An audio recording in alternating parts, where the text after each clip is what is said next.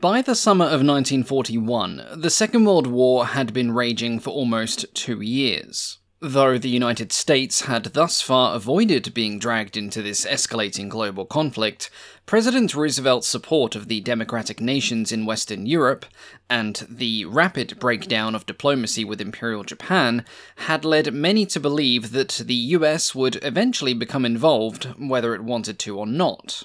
It was in the shadow of this looming threat that the US Army Air Corps unveiled their newest aerial weapon. Rolling out from a hangar in Santa Monica was the XB-19, built by the Douglas Aircraft Company, and it was the largest and most capable aircraft in the world. Developed in secrecy for over half a decade, and at extreme cost, the XB-19 could carry an 8-ton bomb load over a range of 5,200 miles, making it the world's first intercontinental bomber. Nothing on this scale had ever been attempted before, and it was claimed that the XB-19's construction had revolutionized the production of large aircraft, encouraged the development of new and advanced engines, and had given the US Army Air Corps the ultimate platform to fight a European air war from American soil. Unsurprisingly, a media frenzy followed the XB-19 leading up to the day of its maiden flight. The Air Corps newsletter of May 5, 1941, likened the removal of the XB-19 from its factory, after 3 years of construction, to that of trying to get a boat out of a cellar in which it was built. A metaphor that would culminate half a century later with the boat-building machinations of one Jethro Gibbs. And for those unaware of the TV show NCIS, that was a joke, and probably a bad one. The newsletter went on to hail the XB-19 as a tribute to the ingenuity and ability of the men of the Air Corps and the Douglas Aircraft Company. It was a monument to the far-sightedness of the Secretary of War and the Senate and House Military Affairs Committees, who, back in 1936, had approved such an advanced project and voted for the necessary funds to make the proposed airplane a reality. All of this praise was deeply ironic, as, although the XB-19 was indeed a massive, complex, and innovative machine, it was in fact already obsolete. It was also horribly over budget, it was not the result of far-sightedness, but rather that of abject stubbornness, and it wasn't even going to enter service as an intercontinental bomber. It was going to be used instead as a testbed for the development of future intercontinental bombers. While it was being paraded by the press as the next big bomber for the Air Corps, despite not having even flown yet, contracts had already been signed for the XB-35 and XB-36 prototypes. There was also little mention of the fact that when the XB-19 first rolled out of its specially built hangar, whose doors had to be demolished to get it out, its sheer weight immediately caused cracks to appear on the ground. Or the fact that it was given appalling odds of 13-1 that it would even survive its maiden flight, as many thought that even with 2,200 horsepower engines, it was still underpowered. Obviously, there was a bit of media bias towards the whole thing, both on the part of the Air Corps and Douglas itself, whose own newsletter talked up the XB-19 quite excessively. And this is a problem that continues to this day, which is why I want to quickly talk about Ground News, the sponsor of today's video. In the modern world of manipulative algorithms and social media feeds, it can be exceedingly difficult to get a diverse, factual, and impartial news feed. Political and financial motives often pull the strings behind the scenes, and for all of its benefits, social media has allowed an unparalleled spread of misinformation. Ground News lets you sort through this mess by providing a comparison platform where, instead of being fed just the one news article, you are instead given a topic with all of the news articles related to it. I started using this site about 8 months ago, and it's brilliant. And for the sake of demonstration and keeping with the theme of experimental bombers, let's pull up the topic covering the new B-21 radar. When you click on the story, you'll be taken to the newsroom. On the right, you'll see some data on how the story is being covered by the media, and on the left, you'll see all of the articles related to the topic. As you scroll down, you'll see all of the news sources reporting on the story, where they fall on the political spectrum, and how factual they are according to ratings from 3 independent news monitoring organizations. Ground News also has a methodology page that explains how they calculate the ratings that they assign. Another feature of Ground News is something they call their blind spot articles, which are news topics that have received a heavy focus on one side of the political spectrum. Some of these articles can be a bit sensationalist, but many of them are solid reads that you might have missed because of your own reading preferences. And that is something that Ground News lets you monitor too. It will tell you your reading habits, how many stories you read, whether you have a political reading bias, and much, much more. So if you're looking for a better way to stay informed about current events around the world, click on the link below to try Ground News for free, or even subscribe to get access to even more features, and support a small team working to make the news a bit more transparent. So thank you Ground News for sponsoring today's video, and now let's get back to the XB-19. Though technically obsolete by the time of its maiden flight, the XB-19 was not inherently bad, or in any major way poorly designed.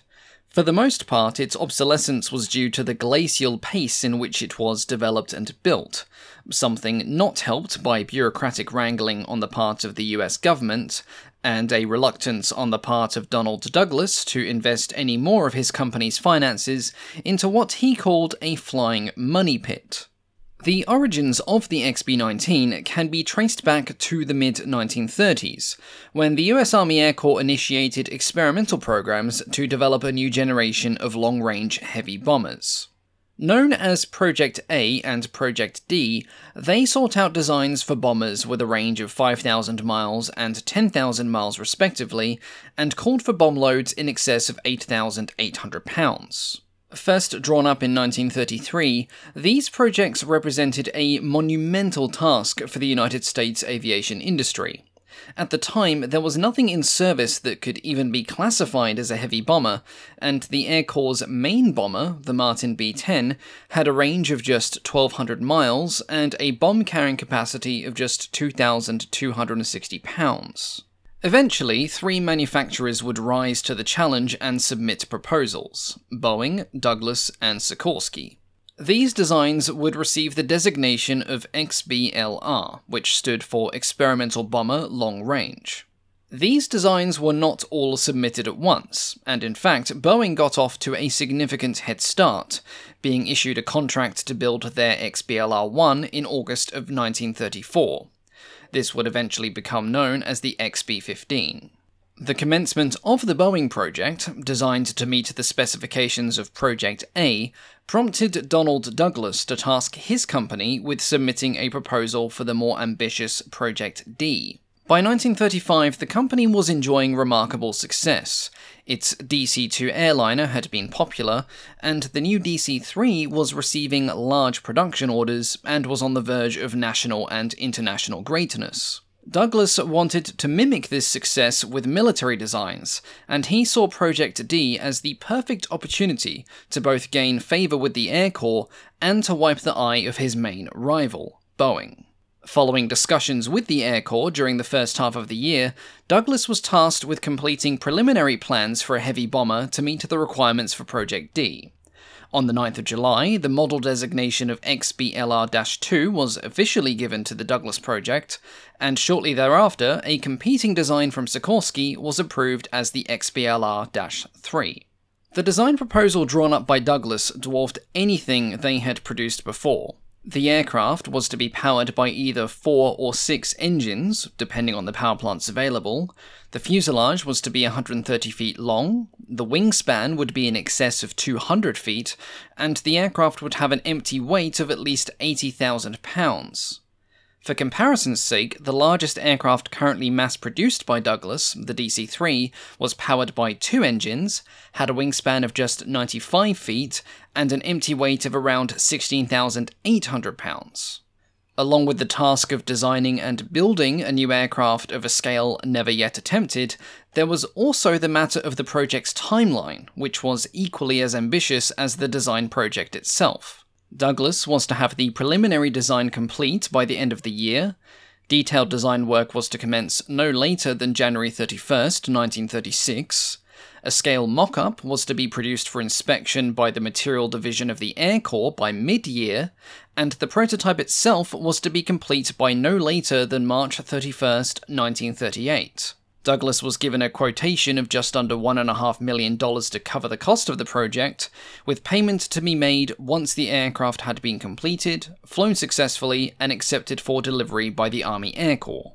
Contracts of the time had no provisions for cost overruns, and Douglas was surprised by the modest terms of the contract itself.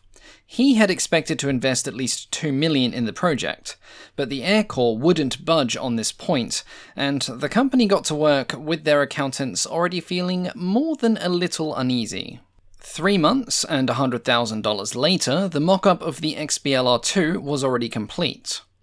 It was then presented to an evaluation team from the Material Division, where, to Douglas's relief, it was deemed superior to a competing design that had been submitted by Sikorsky. This relief, however, would be short-lived. Though the Air Corps were interested in Douglas's design, getting official sanction for their contract to build and finance the prototype was to prove a considerable challenge. Talking about the development of an intercontinental bomber was one thing, but justifying and funding said development was another matter entirely. There simply wasn't enough money, nor enough broad support, to take the XBLR-2 project from a drawing board concept to a reality, especially as the Boeing XB-15, which was built for the less ambitious Project A, had already encountered all sorts of difficult and expensive development problems. Because of this, the project sat in limbo for almost 2 years, and it wasn't until the 22nd of September 1937 that the government was finally in a position to purchase the prototype if it were built. By now, enough time had passed that Douglas had to make multiple modifications to the design to keep up with advances in aviation technology. The biggest change in the design was the power plant. As aircraft rapidly grew bigger in scope, engine development had lagged behind, leading to a lot of large, impressive, but ultimately underpowered designs. The original proposed engines for the XBLR-2 had been 850 horsepower Pratt & Whitney twin Wasps, which, according to engineers, would have been just enough to safely get it airborne and flying whilst better engines were still being developed. Then, things had switched to the experimental Allison XV-3420. This 1600 horsepower engine was essentially 2 V-17-10 engines that had been stuck together via a single crankshaft to produce a massive V-24. However, by the end of 1937, this engine was not yet ready. Indeed, it was being plagued by all sorts of development problems, and Douglas was forced to look for yet another alternative. The alternative engine proved to be the Wright duplex Cyclone. It was a huge 54.8-litre twin-row 18-cylinder supercharged radial, and at the time it was rated for 2,200 horsepower at takeoff. This newly developed engine would become the backbone of the United States Strategic Bomber Force, though nobody back then yet knew it, and it took a significant amount of convincing from Douglas before the Air Corps even approved them for use on the XBLR. Once said approval was granted, and the new design was approved, it received the new designation of XB-19. As construction got underway, Donald Douglas had already accepted that the time, resources, and finances required to complete the XB-19 far exceeded the agreement signed with the Air Corps. A lot of this came from lessons being learned with the experimental Douglas DC-4E, which was a large 4-engine airliner.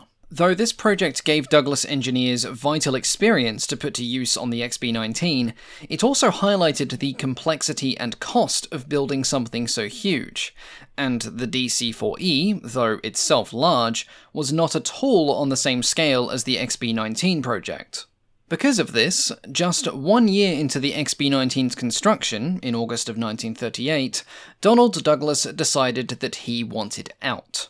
The changing political situation in Europe was leading to more demand for small and medium-sized aircraft, and the XB-19 was taking up thousands of man-hours that could be put into work for export orders. Thus, at the end of the month, he formally wrote to the Army Air Corps and recommended the cancellation of the project. Unfortunately for Douglas, his wishes were denied. Partly because the Air Corps did not want to suffer the embarrassment of seeing such a project go to waste, and partly because the XB-19 was now being viewed as an experimental testbed, rather than as the prototype for an actual bomber series.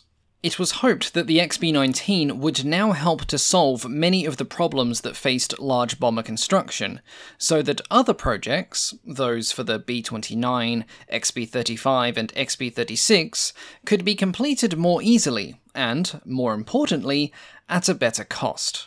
The irony of the situation reportedly drove Douglas to such a state of exasperation and rage that the Air Corps was forced to demand weekly construction reports, as they feared he would take men away from the XB-19's assembly line and simply put them to work on other more profitable aircraft instead. Finally, in the second half of 1941, after another 2 years of construction, over 130 progress reports, and a no doubt concerning increase of Donald Douglas's blood pressure, the XB-19 was almost ready. Douglas would later report that the construction of the prototype had required 500 engineers, technicians, and mechanics, 9,000 drawings that could be spread out over a 4-acre area, 42,000 research and testing hours, 700,000 engineering hours, 1,250,000 shop hours, and, most painfully, the expenditure of $2.5 million, putting the whole thing $1 million over budget. But although the project was horrifically behind schedule, over budget, and, in the eyes of its creators, unnecessary, the Douglas Aircraft Company had built the largest and most complex aircraft the world had ever seen.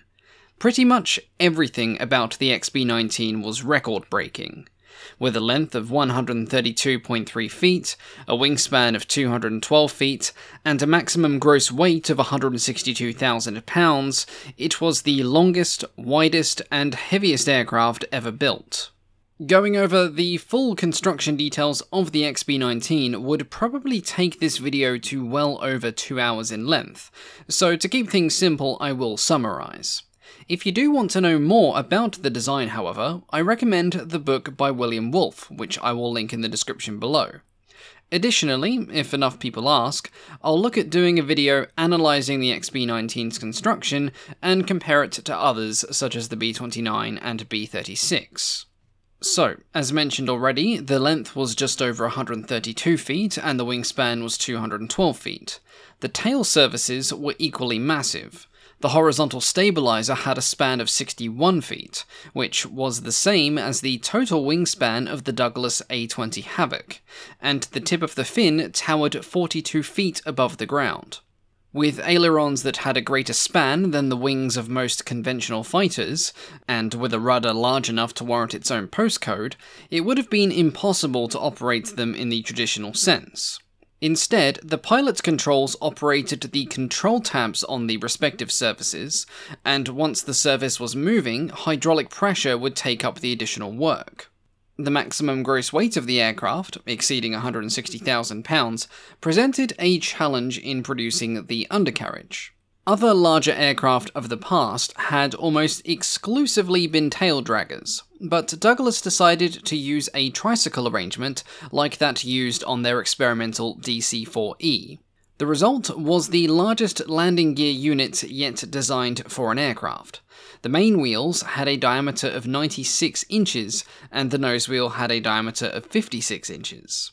The massive tyres were manufactured by Firestone, and they were often featured in numerous promotional articles at the time. Carrying such a package into the air, and for the distances required, would of course take a lot of fuel. In total, the XB-19 could have a fuel capacity of just under 12,000 US gallons. This comprised of approximately 10,300 gallons of fuel housed in the wing tanks, and the rest was made up of 2 auxiliary tanks that could be placed in the bomb bay. This fuel was fed by an electric pump system to the 4 duplex Cyclone engines, which drove massive 3-blade propellers. These had a diameter of 17 feet, weighed 700 pounds each, and were at the time the largest to be equipped to any aircraft in the world. With the largest wings in the world, the largest landing gear, propellers, and fuel systems too, it will come as no surprise that the XB-19's support systems were equally as massive. A vast hydraulic system was used to operate the wheel brakes, landing gear, wing flaps, control surface boosters, bomb bay doors, bomb bay hoist, and the gun turrets. The main electrical system, not counting backups and isolated units, was equipped with a 120-volt, 400-cycle, 60-ampere, 3-phase AC power plant, which was supplied by two engine-driven generators that delivered 15 kilowatts. Continuing the trend of big was the cooling system for the engines. Together, the four main oil tanks supplied some 376 gallons of oil, and this system, together with the fuel lines and the engines themselves, could be accessed by a passageway that was built into the wing. This allowed flight engineers to carry out maintenance and emergency repairs during flight, and though very cramped, these passages were at least illuminated by electric lights for the engineers' convenience. Though intended as a flying testbed rather than as an actual bomber, the XB-19 was still fully equipped with bombing in mind. Depending on the mission profile, its planned bomb loads ranged from 11,000 pounds all the way up to 37,100 pounds, the latter coming at the cost of massively reduced range. The bombs could be carried in the bomb bay and on 10 specially mounted wing racks. In its heaviest configuration, the XB-19 could carry 18 2,000-pound bombs, or an equivalent in smaller bombs. Defense would come in the form of 11 machine guns, 6 30 caliber and 5 50 caliber, and 2 quick-firing 37mm cannons. These were spread across 11 gunner stations. Some were manually operated, like the waist guns, and some were installed in complex electro-hydraulically driven turrets. Though this did do much to help with the development of gun turrets of US bombers, the XB-19 was actually considered undergunned. The Boeing B-17, which was considerably smaller, had more guns than the XB-19, and, as things would turn out, the use of 37mm cannons on aircraft as defensive weapons proved to be an exercise in fantasy, as they were woefully inaccurate and prone to overheating and jamming. Unsurprisingly, such a massive aircraft required a large crew. The XB-19 nominally had a 16-man crew, which consisted of the pilot, co-pilot, aircraft commander, navigator, flight engineer, radio operator, bombardier, and the rest were made up of gunners. For long-range flights, a support crew of 2 mechanics and 6 relief crew could also be included. To accommodate such a large crew, the XB-19 was designed to take on the role of a flying house, as well as that of an intercontinental bomber.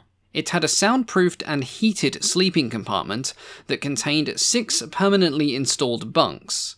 It also had a table and 4 chairs, the latter of which could also be folded up to provide additional sleeping space.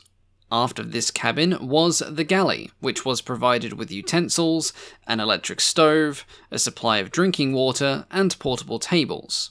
As the XB-19 was designed to be airborne for up to 2 days, it came with a fully functioning lavatory system, rather than the occasional bucket that some smaller craft were forced to use.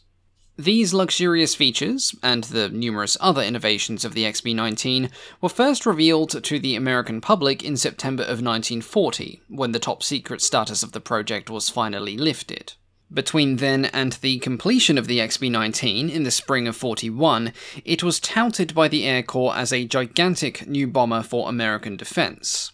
It didn't take long for the media frenzy to take hold, and even before the XB-19's first flight, it was known as the Wonder Bomber, the Super Bomber, the Giant of Santa Monica, and the Guardian of the Hemisphere. The first flight of the XB-19 had been scheduled for May the 17th, with takeoff to commence from Clover Field in Santa Monica, but this was quickly delayed due to problems arising with the aircraft's massive bulk. For ground testing, it had been loaded to its maximum weight of 162,000 pounds, and this weight, concentrated through just 3 tyres, caused everything underneath it to buckle, break, or otherwise behave in an unstructure-like manner. The XB-19's kill count included the concrete ramps leading out of the Santa Monica factory, various pieces of tarmac, then the taxiways and concrete ramps leading onto Cloverfield runway, and finally the runway itself, which forced a hasty retreat so that workers could first repair the end of the runway, and then also reinforce it with thicker sections. And all of this, by the way, came at Douglas's expense. The black comedy continued when Douglas engineers, having observed their oversized monster sink into the runway of Cloverfield from its own mass, looked at the length of said runway, looked back at the giant XB-19, and very quickly broke out into a cold sweat. Following this mass panic attack, the XB-19 was lightened by the removal of the defensive guns and any bulky equipment that could be spared. It was also decided that the first flight would be made with the undercarriage down, and the fuel load was also kept to a minimum. Finally, the adjacent runway at Cloverfield was lengthened at the cost of thousands of dollars, with the undertaking also requiring the grading of a hill and the rerouting of a main street. In the middle of what must have been a chaotic liaison between the Air Corps and city planning, things were further complicated by the discovery that the XB-19's wheel brakes didn't work very well. Various tests had seen problems with acute brake chatter, the shearing of various torque bolts, and the failure of at least 2 brake spiders. Addressing this issue took several weeks, as stronger parts had to literally be fabricated, and the date of the first flight of the XB-19 was gradually pushed back from May the 17th to June the 27th. On that day, 6 weeks, numerous modifications, repairs, and 4,000 feet of additional runway later, the XB-19 was rolled out for the main event in front of a crowd of 45,000 people. Unknown to many on that day was the fact that the XB-19 had attained another record. It now had the most expensive aviation insurance policy in the world. Douglas had paid an enormous premium of $84,000 to insure just the first minute of the aircraft's first flight, and then a more reasonable sum of $3,000 per hour of flight testing until the aircraft was to be accepted by the Army Air Corps. Taking off from Cloverfield, the XB-19 was to fly just 22 miles to Marchfield, near Riverside, where it would undergo the first of many test programs. For this flight, the crew was limited to 7, with the controls being in the hands of Chief Pilot Major Stanley Umstead and Co-Pilot Major Howard Bunker. Douglas's chief test pilot and vice president, Carl Cover, was meant to have been in control, but he was suffering from the recurrence of complications from a spinal injury. Escorted by 4 Curtiss P-40 Warhawks, the XB-19 completed its maiden flight with much fanfare. And much like how they handled the original unveiling of the XB-19, the Air Corps took a similar amount of creative license when it came to their press release following the aircraft's maiden flight. According to the Air Corps, the engines were started quickly, and the XB-19 taxied down to the far end of the runway without incident, much to the adoration of the crowd. In reality, the XB-19 had performed its old trick of breaking ground surfaces, and the starboard main wheel had sunk several inches into some asphalt. It took a dozen Douglas engineers with wooden planks and the application of the engines to get it free. According to the Air Corps, the XB-19 couldn't wait to be off the ground, with Major Umstead holding it down as it approached and exceeded 75 miles an hour. Then, when he eased off the controls, it apparently shot off into the sky like a fighter. In reality, when Umstead first pulled back on the controls, nothing actually happened. Then, after more pressure, the aircraft's nose almost couldn't be stopped from pitching up, and Umstead fought for several hair-raising moments to get a stable attitude. And finally, according to the Air Corps, the XB-19 proved remarkably easy to land, and in the words of the Flying Observer, no actual jar of contact with the ground could be noticed, and it was difficult to know when we had actually landed.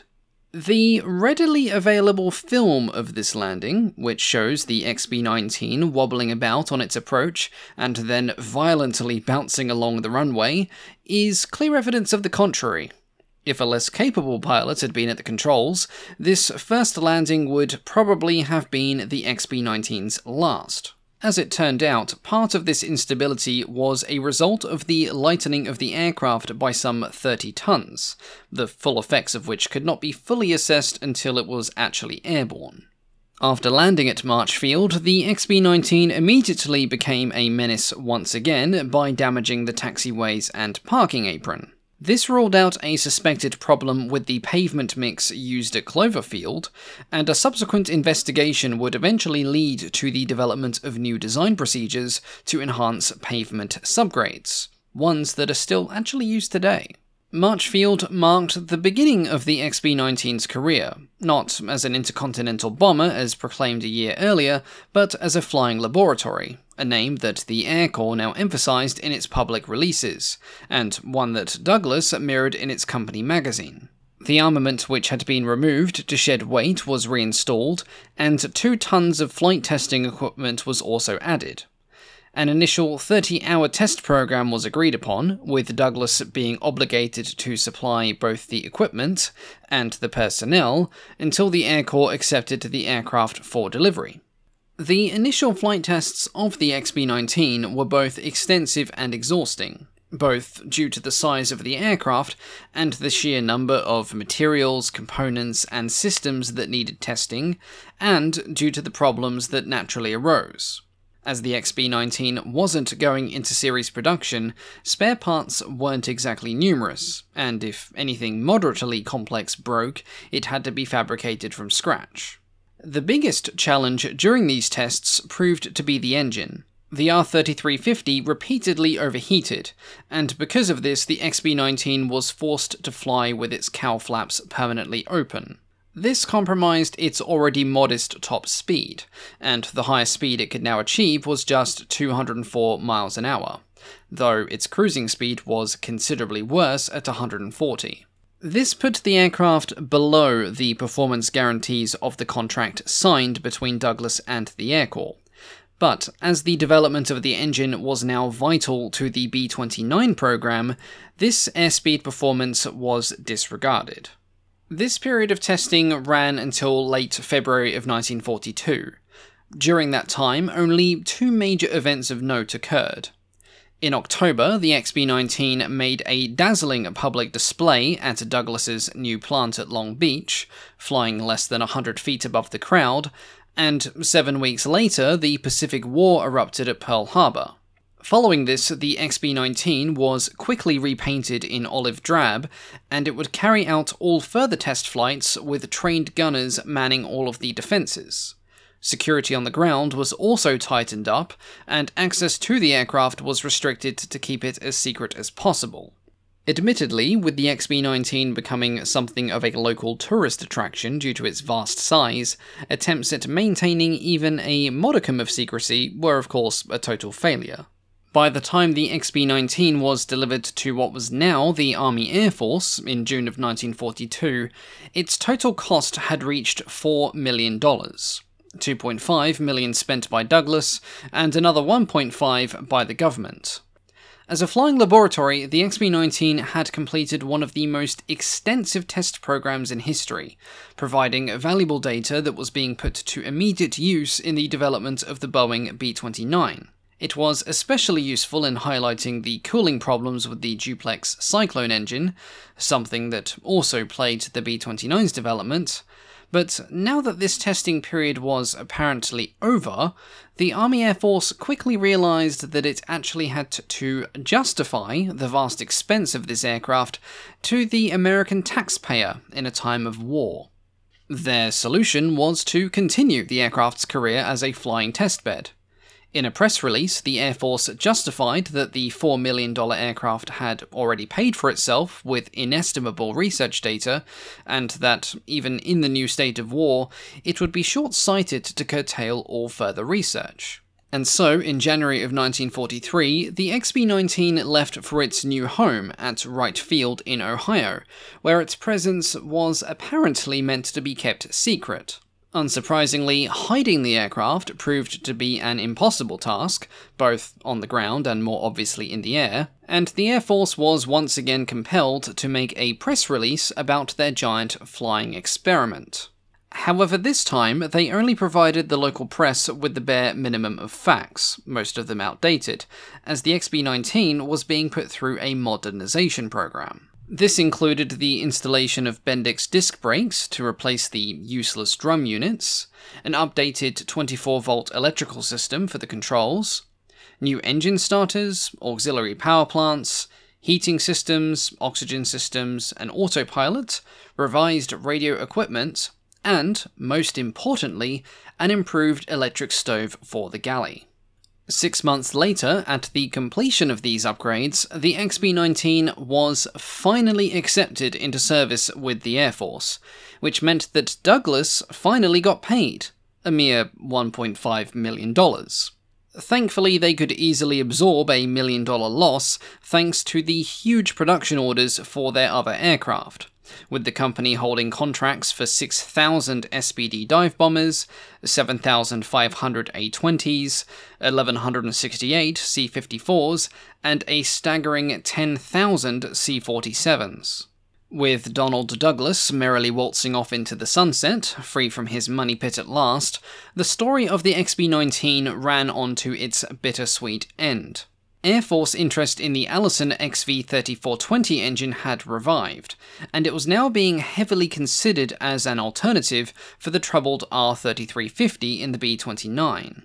The XB-19 was selected as a testbed for the engines in 1943, being given the 2,600 horsepower XV-3420-11, which came with turbo superchargers. And with this new power plant installed, it took to the skies again in January of 1944 as the XB-19A. With the change of engine, the cooling problems that had plagued the XB-19 immediately disappeared. The aircraft's performance also significantly improved, with the top speed jumping up to 275 miles an hour at 20,000 feet. Yet despite this marked improvement, the new Allison engine would not go into mass production, and with its temporary role as an engine testbed fulfilled, the XB-19A went back to Wright Field. Operated by Air Technical Service Command, it was primarily used for a number of extremely high-altitude performance tests. These provided data on airframe structures, new airborne equipment, heating systems, and power plants. As these tests were directly related to improving strategic bomber design, as the World War reached its climax, the XB-19, for the first time, operated mostly in secret. At the conclusion of these tests, it was finally decided to retire the aircraft from military use. In its last public statement about the XB-19, the Army Air Force's closing remarks were nothing but glowing praise. After flying 3 years of flight tests without a major mishap, the XB-19 produced mountains of priceless and time-saving data. The B-29 Superfortress was made possible through these efforts. Remarks from the ATSC were equally poignant, with the commander declaring that by providing important engineering and flight data for other big bombers, the XB-19A had contributed more to the war effort than any other single airframe. Because of the vital role it played in the development of the B-29, and the numerous other contributions it made to the development of extremely large aircraft, the XB-19 was one of the few prototypes that could claim to have succeeded after it had failed. Though it never entered production as a frontline aircraft, it still had a huge impact on the future of military aviation. With that in mind, it is a huge shame that this aircraft wasn't preserved. Following its retirement as a testbed, it was converted into what was, for a time, the world's largest transport aircraft. Though it was estimated to be able to carry loads of up to 45,000 pounds, records show that the XB-19A only completed a few local flights in this role. The problem was that it was actually too big to be practically useful, as most airfields couldn't even service it. It was then given over to the All-Weather Flying Center in Ohio, who also had no real use for it, and the giant aircraft was parked outside at the edge of the facility, out of the way. Eventually, the XB-19 found itself back home in California, where it completed its final flight on August 17th, 1946. This flight took it to Tucson, Arizona, where it was originally intended to have the aircraft placed in secure storage, the end goal being to preserve it as a historic aircraft for the planned National Air Museum. Unfortunately, a few years later, a new base commander decided to have a clear-out of older aircraft, ones that he didn't think were historic enough to be preserved, and the XB-19 apparently met this criteria. It did get one last laugh before the end, though. A mobile salvage contractor had to be brought in, and the XB-19 proved to be so large that even with chains tied to heavy trucks, they couldn't actually pull it apart. Eventually, cutting torches sliced the aircraft down piece by piece until just the front of the nose remained, having been preserved by the salvage director upon hearing about the aircraft's significance after the fact. Eventually, though, the nose too would be gone, but one part of the XB-19 does remain today: the giant wheels. One is on display at the Hill Air Force Base in Utah, and the other is at the National Museum of the United States Air Force. As always, thank you all so much for watching. And a big thank you, of course, to the patrons, whose names you'll see here. Now, I know I've done a lot of long videos recently, but moving forward, things should be a bit more balanced, now that I've got some things from my urgent to-do list out of the way. The only exception being the Patreon-voted video, which is probably going to be an hour long, if not more. A big thank you, of course, to our Wing Commander tier patrons, our highest tier members, and a quick update on my future plans for video layouts, style, etc. has gone up today on Patreon, so please feel free to check that out when you have a moment. But thank you all for your continued support, and I'll catch you all next time. Goodbye.